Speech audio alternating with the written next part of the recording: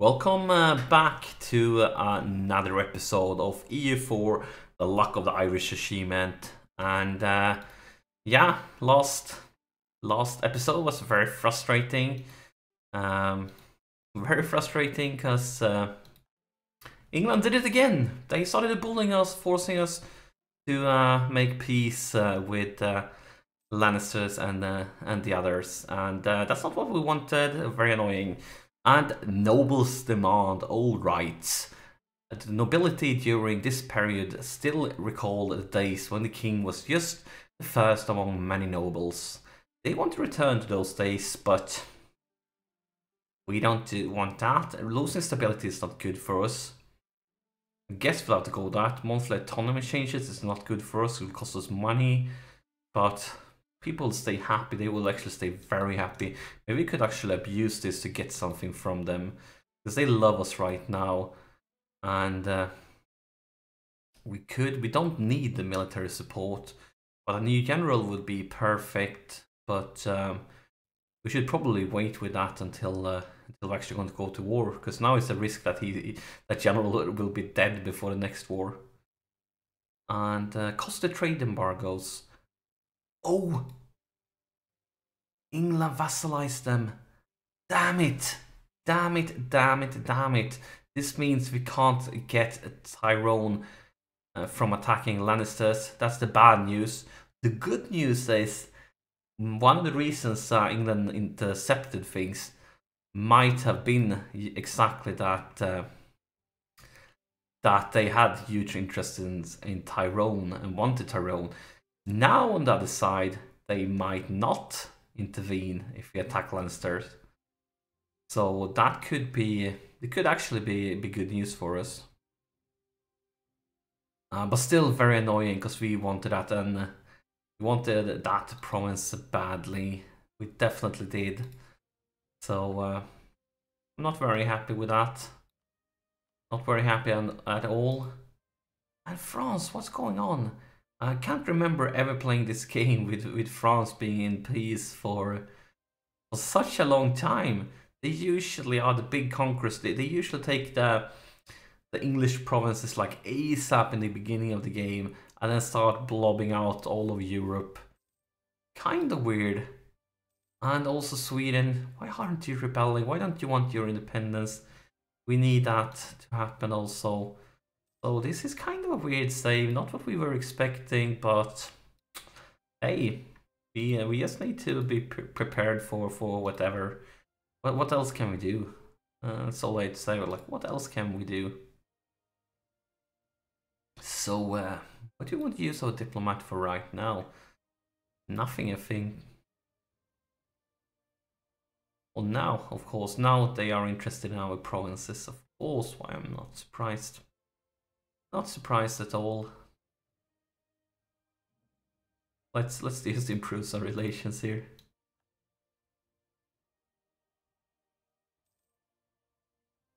At least we are getting some money here. We can work on our loans. Black news: our leader has died, and now our queen takes control until our heir is old enough. So we have a queen that will rule for a very short time, because our heir is 14 years old. So I think he will take power very soon.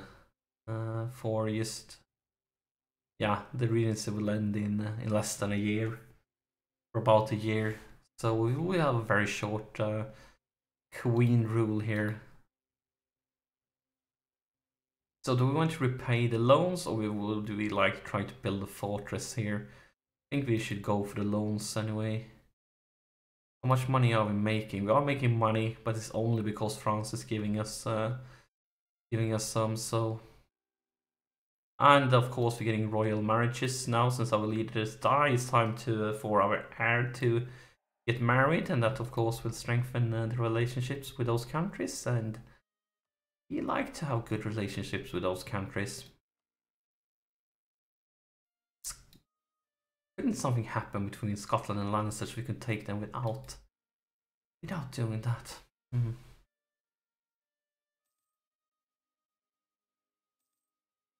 So yeah, we are back to the Cold War. We are back for the waiting game, because we are not strong enough to challenge England, and now we have peace deals. We can't do much at all, and we can embrace an institution, and that's of course is the Renaissance. And what would that cost us? It will cost us basically all the money we have. And we're not in a huge, great hurry to take up anything but maybe administrative ideas. So we could basically wait a little bit and wait for the price to go down. And yeah, well, I guess we're going to take corruption, because the corruption we can pay for. It will cost us some money to get rid of it, but for now we can afford it a little bit longer. But yeah, it's going to be a sad day the day France stops paying us money. And he is our heir. He's old enough now. He's taking over, and also he already have a new heir. He's been early getting. What's Scotland up to? Oh, Scotland is in war with England. Scotland and England is. They are at war. Yeah, of course they are at war with Tyrone, because they are their vassal and the Papal State, and that means England and France. Now, of course, now when I have a peace deal, why am I not surprised that when I have a peace deal, now this war happens, and I'm not getting called in, because it's Scotland, or it's England that started the war. And I'm not getting called in, which means I can't take Pale, because of course I'm not going to declare war in England myself. That would be a bad idea.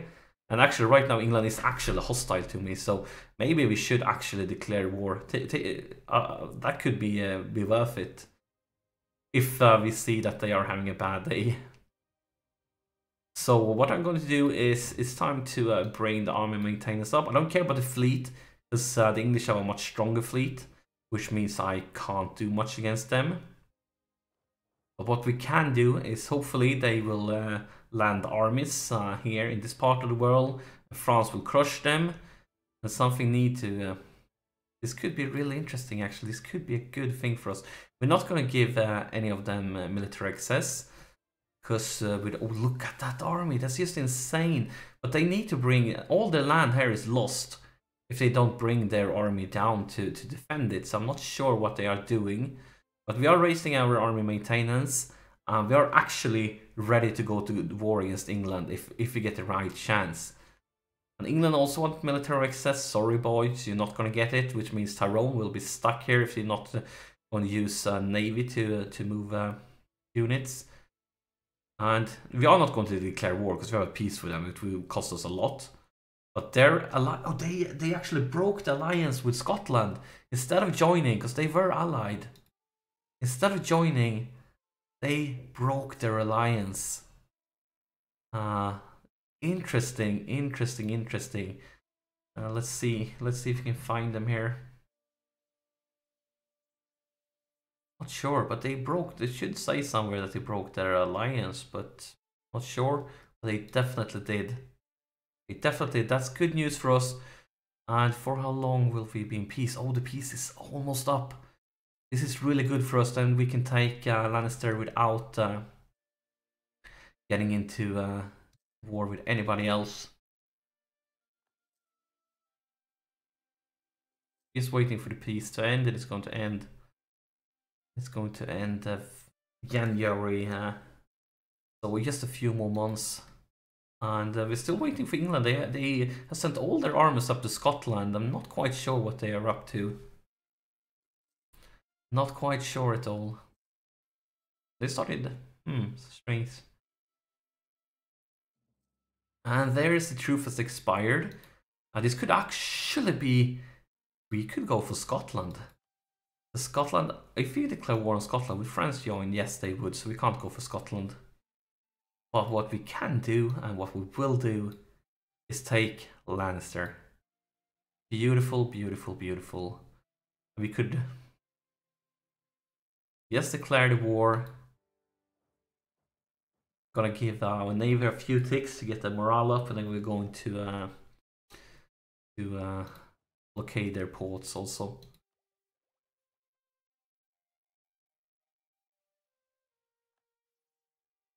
That was an easy, quick win.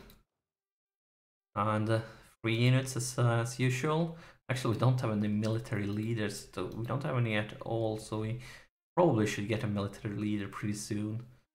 Neither our heir or our earl here is very fantastic leader. They could have a lot higher stats. But for now, that will do. Let's remove most of our units. Bring them out there. And let's just make our ruler. Oh, he became pretty decent, but no siege value, so we're just gonna keep him there. Now we could bring our navy out here to blockade the ports also. That speeds up the siege, and we can fabricate claims against Scotland. Let's do that. We have 2 claims against Scotland right now, which is all we can get. And if we get a situation where we could attack Scotland and France wouldn't join, that would be a good opportunity for us. I'm still waiting for England to bring down armies to France, or even France could bring over armies to England. Kind of interesting that they're not doing anything like that. And yeah, and we are getting on with the siege here. And another loan, and the siege is over. We killed their navy. It's time for a peace deal, and all your land belongs to us. Then of course, they have a lot of money. Unfortunately, we can't take all of it. We're going to take as much as we can. That's great, perfect, beautiful. And our glorious Irish Empire is growing, even though it's a Ottoman Empire right now, but it will be Ireland one day in the future. It will be, and they have accepted our peace offer, and our generous peace offer. I wouldn't like to mark that out. It was a generous peace offer with their full annexation and a lot of their gold. So yeah, and now back to coring. We have another province to core. Great news. And now we have too few rivals. We could pick as a rival. We could pick Scotland. We can pick Brittany. Because Brittany already hates us. We could pick them. I kind of would, because we're never going to go to war with Brittany. The only way we're going to go in war in Brittany is if they attack us. Because we have no interest in going down trying to grab the land here, especially since they are guaranteed by France. So we kind of have no reason. And a nation that we will attack is Scotland, but we won't attack them as long as France will join the war. The second France says no, then of course we are going to attack them. And just in case, I'm gonna bring all our army over here, so they are ready to attack if we get the chance. We are repaying some loans here, quite a few of them, with that sweet money we got. I actually only have 2 loans left, but we are losing a lot of money, and that's even though we are getting money from France. That's of course basically because we are over both the force limit and the fleet limit. But what I want to do, I want to bring all our army over here. It's going to take some time because we only have 3 transports, and the states demand provinces. Ability, they want a province. We want to give them this province. What options do we have? Is there any province here that we would like to give them?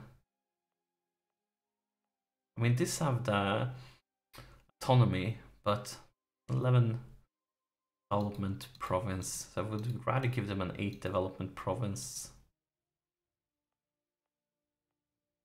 I'm gonna do just exactly that.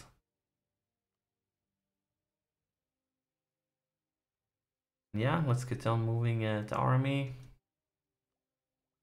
Take a look here. We are okay being out without the Renaissance for now. We are waiting with upgrading the technology. We can do that for quite some time. Scotland is military tech 7. England is 7. Like, where did that huge English army go? We saw them when they went up in Scotland, but then they kind of disappeared. I'm gonna send my fleet out here on a reconnaissance mission to see. Can we see some English soldiers, or where are they? Well, they are here. No, that's the Scottish army. That's the English army. They're just like in a standoff here, doing nothing. Is there any other English armies? So we are paying off the loan, but we'll probably be forced to take a new loan pretty soon. Pretty soon.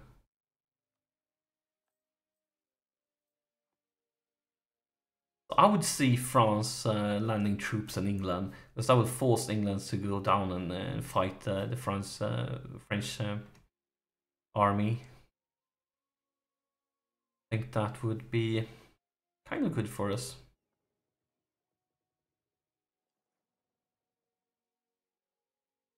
But for now, for a short while, let's repair the fleet and then bring down the fleet maintenance.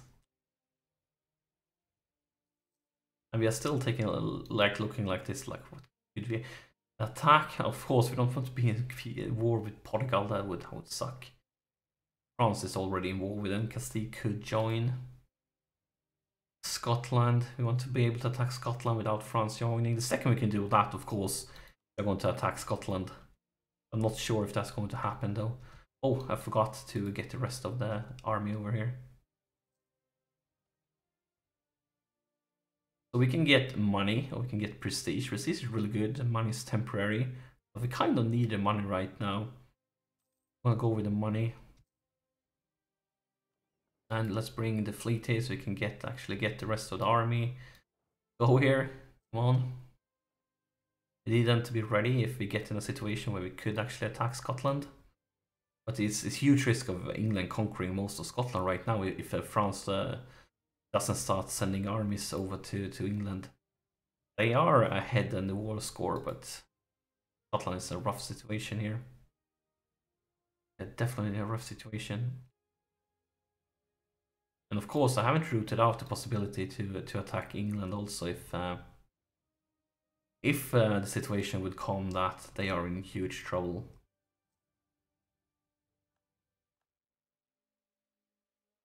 And can't fabricate any claims on us, so you might as well remove this one and start building a spy network on England instead. And we have a core province. It should have gotten a little bigger force limit. Yeah, it's going slowly here, but a little. Yeah, we're only 3 units over the force limit here, and a lot more of the navies over the force limit. So let's bring you guys back. And I'm going to reduce the navy maintenance for now. Going to reduce it by a lot. Actually, maybe we should get rid of some ships.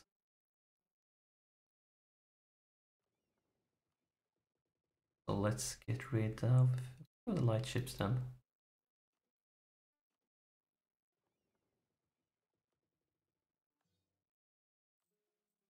We are still making a loss here.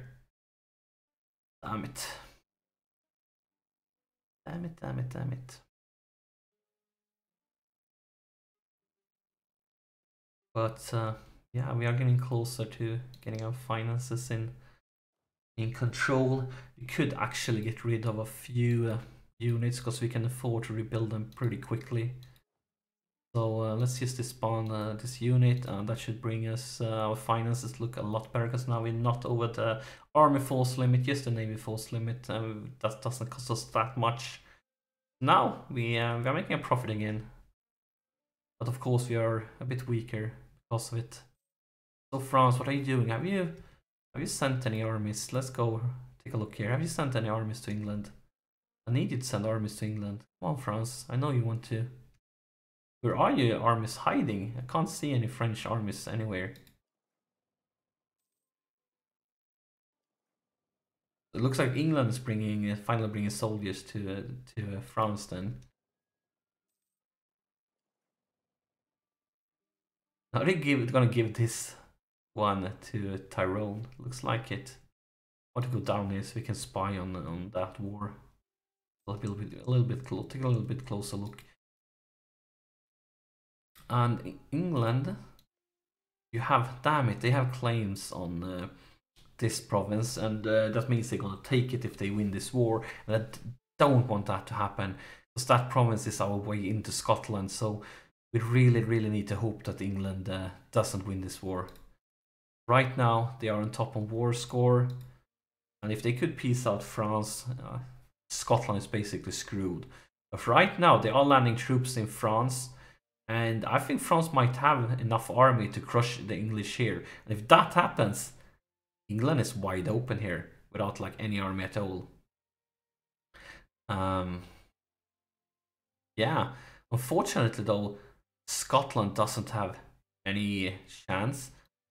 But what I could do is I could hire out an army to Scotland and just to pick up a few of these ones. But if I do that, I will probably be in peace with Scotland, so I can't attack them.